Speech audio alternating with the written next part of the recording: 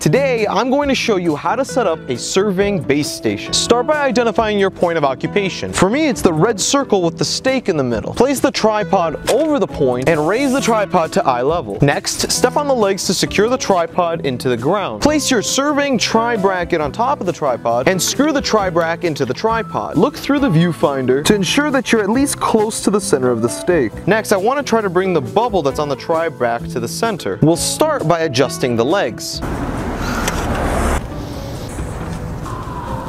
Next, I'm going to loosen the tri-bracket and look through the viewfinder to make sure I am precisely over the point. I'm going to finalize the leveling by adjusting the screws and then verify that I'm still over the point. Now I'm going to take a measurement from the bottom where the point is all the way to the top just before the threads. And I am reading 4.87. And now we can finally screw in our base station. And that is how you set up a surveying base station.